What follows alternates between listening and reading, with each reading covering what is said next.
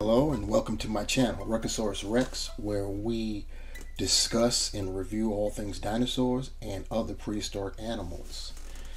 It's been a minute since I've uploaded any content. That's because I haven't had anything to upload that's new, and I really didn't feel like going into the archive, so I said I'll just be patient. It's all good, and just concentrated on my other channel. I'm back because, as you can see, I now have product. And as you guys know, with Beasts of the Mesozoic, which is what we're looking at right here, I have, by my own admission, arrived late to the party. But I have arrived at the party, and we're going to keep it going with the Ceratopsian series. And what we have here is the Kosmoceratops richardsoni. So I'm of course happy about that. Very excited about jumping into this particular rabbit hole. I've been very excited with the my first three Beasts of the Mesozoic, and the joy continues. Anyway, enough of me just gushing over these action figures. Let's get it started. We're looking at the Kosmoceratops in the packaging. You can see it's the standard packaging for BotM. We've got the sleeve there with some nice artwork of the Kosmoceratops. It's a pair of them, as a matter of fact. Pretty nice. On the side we have the emblem, the slogan, the icon of a Triceratops. Beasts of the Mesozoic Ceratopsian series on 18th scale dinosaur action figures. We turn to the back, and we do have that sleeve, and it reads Kosmoceratops richardsoni, which means ornamented horn face. Kosmoceratops is number 15 in the Wave 2 checklist. And it's actually number 15 overall, but it's number 15 overall in how many ceratopsians they've put out from the entire series. But this is part of the Wave 2, just so we can be clear on that. You've got a collectible card inside, which is what the that artwork is emulating. The card will look just like that, and our little info below reads things like the length of the Kosmoceratops is up to 4.5 meters, which equates to 15 feet long. It is from Utah at the Kai Parowitz Formation. The time period when it existed was in the late Cretaceous, about 76.4 million years ago. A close relative of Scypiops, Kosmoceratops has one of the most unique ceratopsian skulls, with its short fill, outward pointing brow horns, and downward curving frill horns. This distinct look is thought to have evolved due to an isolated life on the island of La Meridia. So yeah, pretty interesting.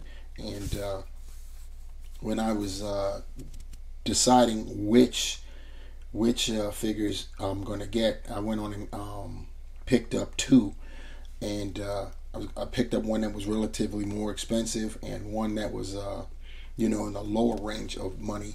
And so I'm going to end up getting them all, but it was just hard deciding. And then I was like, you know what, the Kosmoceratops does have the really nice looking skull, which is the highlight of all these ceratopsians. So I said, yeah, let me get Kosmoceratops. So that's what I did. And you've got the top of that sleeve, 19 points of articulation. This critter has realistic movement and detail, and of course the profile card is included. So what we will do is get our Kosmoceratops out of the packaging. All the Beasts of the Mesozoic come with backdrops, and I just wanted to show you this one. It's showing night sky, which is nice, but the real thing is what they have there at the bottom, which you don't really get to see, and that's the landscape down below. So it's still pretty nice. And as previously stated, all Beasts of the Mesozoic come with a card. It shows the same artwork that we see on the sleeves and on the back. there's a well, it's not really on the back. It's a leaflet that shows of how you can apply the tail. You guys already know that the tails on these ceratopsians come separate, already apart, and you've got to snap them on. Some of them are tight, and the easiest way to do that is to utilize heat. So this shows you how to do that. And here we have our Kosmoceratops out of the packaging, tail connected.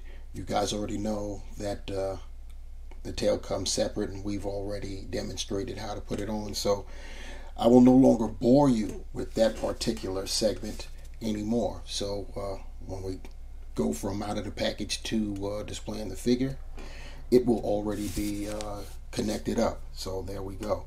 So yeah, so looking at him, he's looking very, very nice. We're going to start off by getting a measurement with him, and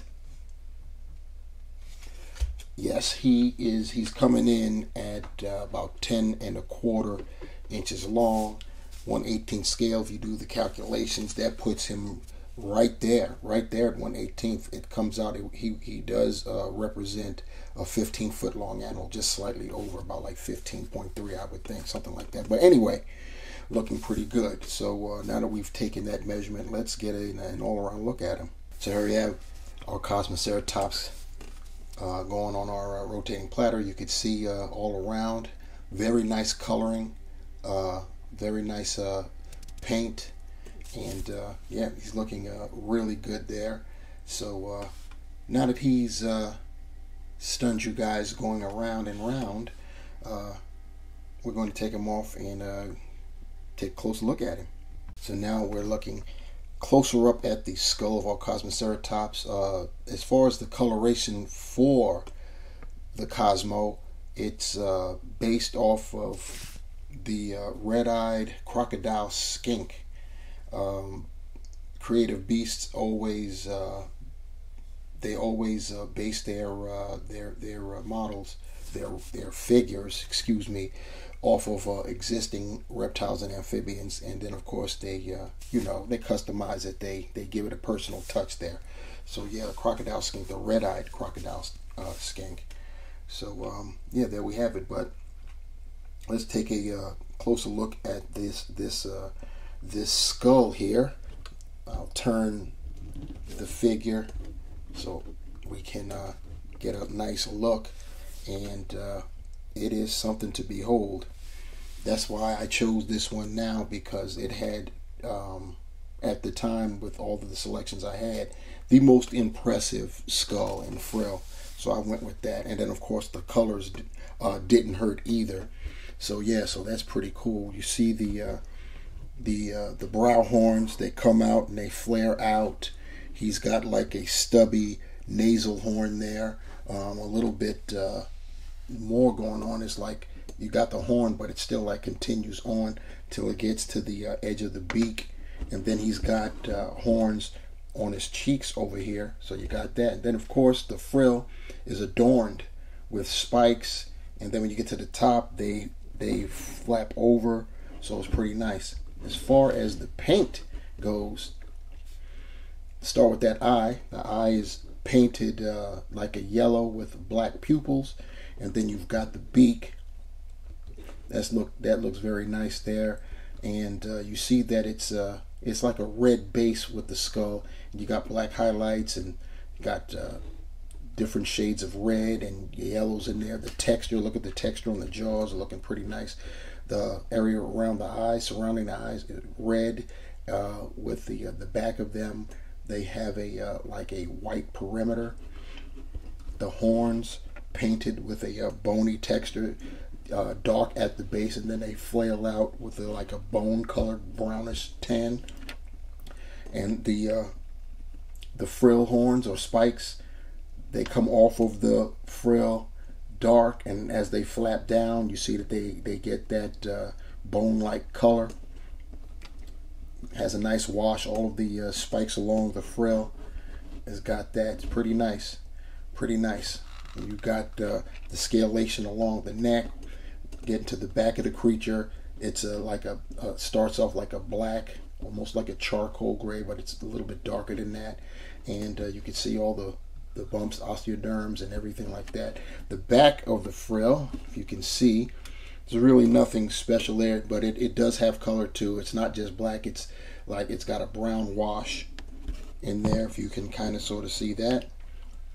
And the neck going down, you got the wrinkles, the scales, you got that rust colored brown or red down in there, tan for the bottom of the throat and the underbelly with some, it looks like pinks, maybe a mauve, if you will. Got that with the belly over here. You've got blacks with some like reddish striping. The legs, the forearms, red with the black striping, and then it changes color to a tannish. You see the dry brushing that's going over that, so that's pretty cool. And then in the back, the hind legs, dark, got the red going on, and once again, nice scalation. The toes on the feet, accurate, and of course they're painted light color paint, which is cool, different contrast, because this is a dark colored figure animal. And then with the tail, it's black, but the undersides has got that light and red spots there. And yeah, the top, you see it's kind of right down the middle. It's darker than when you flare out to the opposite ends of the body there. Same thing with the tail. It's dark right dead center, and then it lightens up some, almost like a blue. I don't know if that's translating well on the camera, but to me it's almost bluish. So yeah, then you flip it and you get the same things on the other side. Pretty nice, very nice. So yeah, that's the coloration on our Kosmoceratops. As far as articulation, because these are action figures, 19 points of articulation. We'll start here at the skull again. We've got jaw articulation, so our Cosmo can open its mouth that far. Or in fact, since we're here, let's see if we can see anything in that mouth. Creative Beasts, they do paint the insides of the mouth, but because these are ceratopsians and you can't really see too much in there, it's you know, it's kind of hard to see what's going on in there. Maybe you could see what's going on up top there. I'm not too sure, but rest assured, you could see that the front of the beak toothless, and there are teeth grinders that start at the back. So yeah, you got that. But anyway, the mouth is articulated. He's got articulation in the neck here, as you can see. You can go left, right, up, and down, and then the neck itself can move left or right, and you get some help with that to go down. The body, you can go left, right, kinda, and a little up and down too, just to give it some slight, advantages for posing. The forelimbs can go forward, back. They flail out somewhat. Can I get it to do it? They do spread a little bit. They do flail out. And you have articulation at the elbow, we'll call it. And then with the feet, you can go down and flail it up. It goes round and round, and it does have pivot. The rear leg, the hind leg, can flail out a bit too. Not much, but some. You've got articulation at that knee, and then at that second joint down below, you've got that. And then of course the feet do the same thing as the feet in the front. You've got pivot, you can point down, up, and rotate. And then the tail, of course, because it's on a ball joint, you've got that, goes up, down, side to side, and if you want to, and I don't know why, you could spin it. So let's see what I could do here. Oh yeah, there's our Kosmoceratops in all its glory. Here we have our Kosmoceratops rearing up, and this just makes me more excited. I can't wait, and it's going to happen, I believe, sometime next year, early next year, when the wave 2 of the Tyrannosaur series comes out. At least I believe the Teratophonius is in wave 2. Might be in wave 3, which is later next year, but that's the Tyrannosaur that was present and existing alongside Kosmoceratops.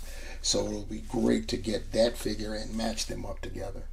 And here's another pose where I've got the legs splayed out and the head down as though it were drinking some water. And apologies that I don't have any props or anything like that to enhance the posing. I used the props for other types of displays and I haven't been able to get replacements. So it's going to be kind of plain and blasé for the next few vids until I actually get the props that I want to get. You know, something that looks kind of, you know, natural. What I really want to do is get some type of natural diorama commissioned, but that's well off into the future. Here's another pose, just because I have fun with these guys. Now comparing with other beasts of the Mesozoic ceratopsians, here we have a juvenile Centrosaurus. So you could see that it's indeed a juvenile because Centrosaurs grew larger than Kosmoceratops by about 4 or 5 feet. And here's to illustrate the point. Here we've got Big Mama herself, the adult Centrosaurus. You can see the size difference. It's crazy. I think that I'm not really sure. I've forgotten already, but I think that the adult Centrosaurus might be slightly oversized. I think the measurements have this coming in at like 23 feet maybe. I could be wrong, but I believe she's slightly oversized. But be that as it may, you can definitely see the size difference. And last but certainly never least, because it was the first beast of the Mesozoic dino I ever reviewed, we've got the Ionosaurus, and you can see the slight size difference between the two of them. Ionosaurus is in scale, and it's a little bit smaller than 15 feet. What's thrown off is the Kosmoceratops is a little taller and bulkier, and then of course there's that the crazy head sculpt. You know, the skull is the big difference. Ionosaurus also has a very impressive skull with the frill and everything else. Very nice. I love me some frilled dinosaurs.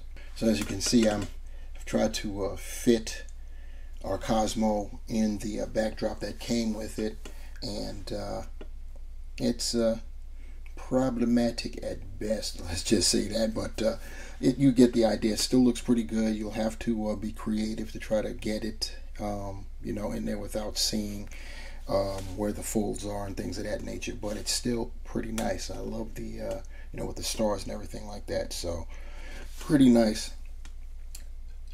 In summary, in closing, this is another beautiful figure from beasts of the Mesozoic, the Ceratopsian line.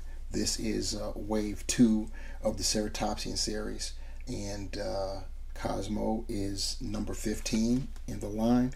Beautiful colors, very nice. That frill, as always, the skull is the highlight when you're talking about Ceratopsian horned frill dinosaurs, and the Kosmoceratops definitely has one of the more impressive frills in the line, we'll call it, the species, the genus. Very nice. Articulation is pretty decent. You know what I'm saying? You get to actually pose instead of just static models. It's very nice. The accuracy is top notch. David Silva, I believe that's his name. Yes, David Silva is definitely dedicated to accuracy, and he does deliver. Beasts of the Mesozoic, Creative Beasts, excellent line, and I will be getting more Ceratopsians, and I'm awaiting the arrival of my 1/18 scale raptors and small Ceratopsians like Protoceratops, and of course I'm awaiting the arrival of my 1/18 scale super large, I believe it's 27 inches long, Tyrannosaurus Rex, which is the first offering from Beasts of the Mesozoic, the Tyrannosaur series. They've already released their gray versions, both the 1/18th and 1/35th scale, but I can't paint, so I'm not about to try my hand at that.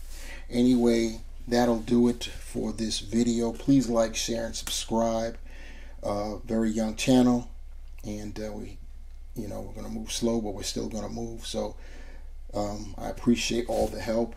Leave comments below, and of course, if you want to be notified when I upload another video, please hit that bell and you will be notified. So that'll do it on behalf of our Kosmoceratops and the channel Rekosaurus Rex. Thanks for watching, guys. Take care.